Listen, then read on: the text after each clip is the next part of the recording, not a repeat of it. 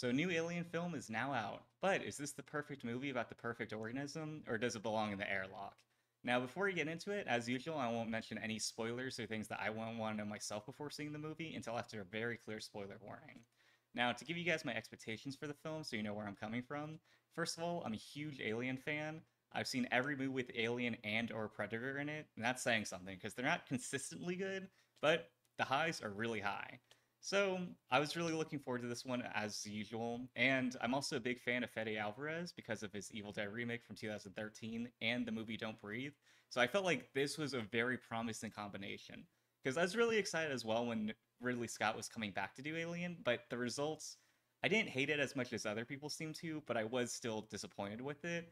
But I was really looking forward to this one, and I will say overall, I think this is a more general audience appealing movie that it still really appeals to fans and people that are very familiar with the series. But even if you're not familiar with it and you didn't really like Prometheus or Alien Covenant, I don't think that's a sign that this one's not going to work for you either. This one, it's a lot more smaller scale. It's a bit more self-contained, and I feel like it's an entertaining movie, even if you don't know the entire lore behind it. And I think just coming into it, seeing another movie in the Alien universe, I think this one, there are some things that I feel like you may not love certain aspects of the film, but overall, I think it's enjoyable. And so if the trailer seemed interesting to you, I think this is one that you'll enjoy. Now, to go into a little bit more detail, but still no spoilers, this movie, from the beginning, I was like, all right, I'm in. Because the opening, it's very, there's like no dialogue. And for large parts of it, like no audio, just during like the opening intro section. And it really sets the tone that it's not just, oh, Alien looks cool, so let's make a movie based around that and like cash in. It seems like they really respect the source material and the the set design, that watching the movie, there's a lot of stuff in it that feels like, yeah, this could be taken from the set of the original film. And there's a lot of Easter eggs for fans of the Alien series, but it's nothing so jarring that's like, if you don't know it, then it's gonna be like, I don't know what they're talking about. Like, there's nothing where it's like, oh, we need proper noun from Alien 3, and if you didn't see that, then you're gonna be confused for the next 10 minutes. It's always usually just kind of like tossed in. If you don't recognize it, you might be like, that was kind of odd the way they like framed that scene or shot that, but it's not anything that's going to like break it for you. That's nothing's essential to have seen before. So I think it's like, I really enjoyed it, but like I said, I've seen like every Alien and Predator movie. But even then, if you just think it sounds interesting or the trailer looks cool, I think this is one that you might come out of the theater and just be like, oh yeah, that's pretty good, or like, yeah, not bad.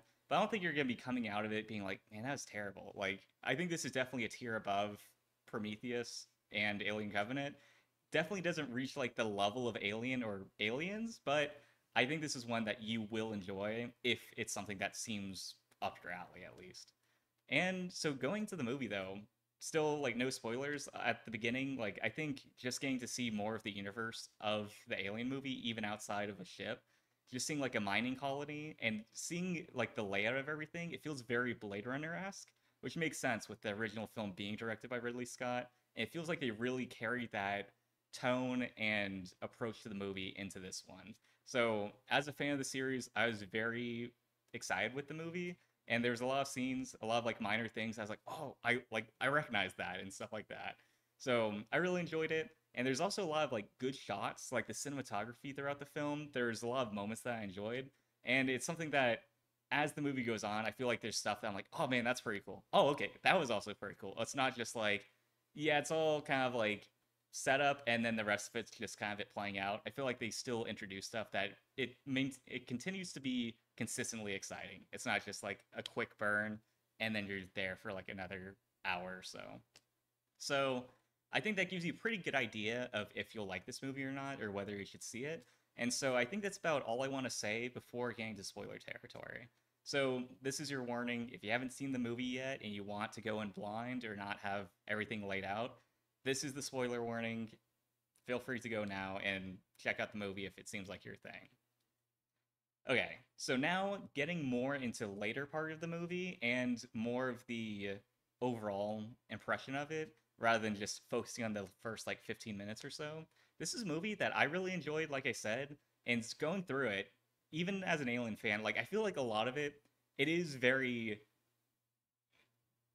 I don't want to say linear, but it's kind of like it follows a pattern. I feel like every Alien movie does, and this one I feel like they did do a lot of it. That's like, oh yeah, this is a similar pace and or like sequence of events almost as other movies, but they still added stuff into it that I felt like was interesting. Not all of it I thought was like, oh, they like that was a home run, but I'm at least glad that they added stuff to it or like they took that attempt with it rather than just playing it safe and not going like not swinging for the fences.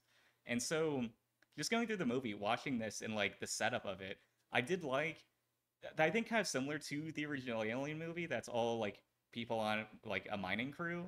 The characters in the movie, they're not like, oh, we're like well trained for this and we're like doing pretty well in society as it is. It's like this one, it's like even lower that they're like basically indentured servants, which is basically slaves working for Weyland Yutani mining, and then they have this opportunity to get out, and things don't quite go that way because it's an alien movie. But I felt like it was an interesting premise, although I will say I didn't feel like I really loved the characters in it, which I don't want to talk about every point that I make. I just compare it to other existing alien movies. But watching the movie, I felt like the characters they were fine, and it was kind of like, oh, I like the premise or like what they represent, their relationship and stuff like that. I was like, oh, that's kind of like I'm looking forward to seeing how this unwraps throughout the film. But they weren't really characters that when they start getting killed off, I've really felt like, oh man, I really like that person. And I don't think you were exactly supposed to like them, but I feel like that's something that maybe could have been enhanced or would have improved the film. But even without it, still really good. And so just going through the setup of like, hey, here's the ship. We're gonna get those pods. We're gonna get out. It's only gonna take us like 30 minutes. So it crashing in 36 hours, not even gonna be a problem. I'm like, well, the runtime's 2 hours, so good luck. But just seeing all the stuff go wrong and the part where the like chest burster comes out of like the chest, I can kind of see it. I wouldn't be surprised if it becomes known as the breast burster when it comes out like higher up on the chest. That scene where it comes out, the ship starts flying and like knocks into other stuff and everything. I felt like it was just watching like a Rube Goldberg of everything go wrong for these characters that are still on the ship, just watching it all happen. And so I felt like throughout the movie, there's a lot of moments like that. Even some moments where it's like it feels very fortunately orchestrated to have a good outcome, but still exciting to watch. And so throughout the movie, like I said, there's lots of fan service that there's a lot of like minor things that I noticed, even having like the bird that like dips into the water in the background of the table when they're eating at the beginning of the movie. I think if you've seen the other movies and like I said, I've seen every single one, I felt like that was definitely rewarded and it felt like it was really made by someone that was a fan of all of the movies, not just like, oh, I'm gonna take pieces from these ones and kind of like ignore the rest, which I wouldn't really have an issue with and can't wouldn't hold it against them. But I felt like it was really passion driven throughout it. And so watching the movie, one thing that's also kind of a reference that's like if you that I do feel like is more if you haven't seen the previous movies, you're gonna be a bit confused by like the reveal. But having the cyborg or android, I mean, Rook, that's like the same model as Ash from the original Alien movie, and it's like Ian Holm, that way that they like do the reveal, it definitely feels like if I didn't recognize it, I'd just be like, I guess that's a cameo or something like that. And watching, I will say this is one part that I didn't feel like when they showed it, it wasn't like, whoa, that's really impressive. It was like, oh, that's a cool concept to have the same model that looks like Ian Holm from the original movie. But I felt like the like visuals of it didn't quite nail it. That still kind of felt like, oh, it's like seems like CG and looks a bit fake, but still something that was an interesting concept at least. And one thing I had to like look it up later. So first of all, it's not actually Ian Holm because he passed away 4 years ago in 2020.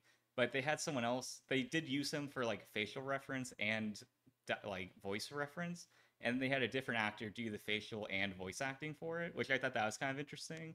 And so it was nice to see him again. And one thing about the movie that I didn't really want to mention earlier because it does like change over time is at the beginning of the movie I felt like the set design everything was like very cool, but then the character Andy, the way he talks and acts, I kind of just like felt bad for the actor because being in an alien movie and then having to perform as like a very like shy kind of glitchy android, I was like, it just kind of felt odd, like awkward to watch, which I think is kind of the intent, but it still kind of felt like too awkward as an audience that it wasn't exactly like, oh, that was a good choice. But throughout the movie, once he gets like the Rook's like authorization chip and everything like that, and the change to see him just like lock in and like catch the face hugger by the tail and stuff like that, I felt like it was worth it. But that's something that I definitely feel like it improved later on in the movie. But in the beginning, it was kind of like this is a little bit rough, and hopefully it improves. Although I was kind of like just expecting that he might just get killed off early and then he won't be around. But I'm definitely glad that they went with it the way they did. That's kind of like he changes, and seeing that change, it feels a lot more dramatic from where it started. Now, throughout the movie, I felt like there were a lot of like cool concepts that, I've seen a lot of alien movies. Like I say, they all kind of follow a similar pattern. But I felt like this one had a few things that are like different and just kind of like played with the rules of an alien film. And so them like going having like the part where they have to go through the room with all the facehuggers in it. So they set the temperature to the same temperature as their bodies so that they can go through silently. I felt like that was like a really cool concept that was both something that's like, oh, that sounds cool, and then watching it's like, oh, like they did it in a pretty good way. Although I will say, when he's talking in the intercom after being told that they can't make noise, that's kind of like he's talking a lot more than I think someone would in their situation. But I also really enjoyed the part where he basically gives him a rundown of like, all right, we have to go through. You can't talk. If you get nervous or scared, your body temperature is going to go up. And if you sweat, that's going to cool you down. So try not to do that. And then the doors just immediately open. That's not like, all right, you guys ready to do this? All right, let's go. It was just like, it's showtime. So I thought that was like a cool scene and everything. And just throughout, a lot of like really good shots of like when they get to the ship for the first time and they're going through the air vent, and that shot of just like dead on. Any shot like that I felt like was really cool. And I love good visuals and use of lighting throughout the movie. That I felt like you can make a lot of wallpapers from this film. And another cool concept that I thought that I enjoyed throughout the movie is the part that they're like, well, we can't shoot them because then their blood's gonna burn through and like break the vacuum into space. But the part that they turned the zero G on so that they can shoot them without it splattering everywhere, I was like, all right, this is really cool. And so throughout the movie, it was just like it didn't feel like they set stuff up in the beginning and it's like, okay, now we just kind of like that's it. It felt like they still had interesting things throughout it. And even as someone who's like really paid attention to kind of like the lore and evolution of the aliens of like xenomorphs, I felt like this also got to like I felt like they didn't really disgrace like what had come before it, where it's like, oh, we're gonna like change things to be a lot different. It felt like they still like kept in line with it, but added their own stuff to it. Because in the original Alien, like you see the chest burster, it runs off and it comes back as a full xenomorph. In this movie, getting to see like the cocoon that it's in and them try to kill it in that, I was like, oh, this is something that's like we haven't seen before, but it's kind of a stage in the lifespan of it that it's not like, oh, we added this thing or changed what existed. It was just like, oh, we're gonna like show you more of it. So I really enjoy that. And jumping to like the end of the film, I felt like talking about the movie, I can't ignore like the humanoid alien at the end of it, which I looked at the credits at IMDb and they listed as the offspring. So I guess that's what I'll call it from now on. But I felt like that was like seeing like the beginning of the movie when they're like, "Oh, I'm pregnant." By the way, it's like, okay, a pregnant woman in an alien movie, they're not just gonna go like, "Oh, she died," and now it's like a bit more sad. It's like, okay, I feel like something is gonna happen with it, and so seeing her like inject the compound Z and the resulting creature from it, I was like, okay, I'm glad to see something different, to like see another like variation of a xenomorph. And like I said, this is kind of like what I was referencing. That's like they don't always like nail it, but I'm glad they swung for the fences at least. And I thought it was interesting and like looked kind of cool. But if I was talking with someone that had seen the movie and they're like, yeah, I thought that was like kind of laughable, I'm like, I can kind of understand why and when exactly hold it against them. But I thought it was still pretty cool to see. And one interesting thing about it was that when I was watching, like how long and tall it is and like so thin. I was like, okay, I'm kind of really hoping that Doug Jones played it. And I looked into it. It's played by Bobrovsky. I can't really pronounce his last name. I tried looking up a pronunciation of it, and on a podcast he was on, they just called him Rob Bob. So I'm like, yeah, I kind of understand why. But he's like a 7'7" like high school basketball player, and so seeing like knowing that it's him playing the offspring in the movie, I was like, this makes a lot more sense because it does kind of look like him, and like the silhouette of his body, I'm like, yeah, definitely lines up. But I thought that was something that was really interesting. Although I think hearing that's who is playing it, I'm like, oh, that sounds cooler than I think it came off in the actual movie. But again, something that I'm glad that they went for. And throughout the movie, there are a few times that like there's a lot of payoff in the movie that they kind of like mention something and then it comes up later. And one thing that I felt like was a little too like blatant, I guess, was that they get into the lab and they're like, oh, this is like a research station and stuff like that, and like the compound Z, and they're kind of like explaining that exposition. The video of them that's like humans can't endure space, and they just put the rat basically into a like a high speed like press and like just a rat crushing machine. I was like, okay, I feel like we could have gotten the point without a literal machine just to crush rats. But then when they inject it with Compound Z and like it rebuilds itself, I was like, okay, that is pretty cool and kind of like warrants the payoff of, hey, here's a video of a machine that just crushes a rat and that's it.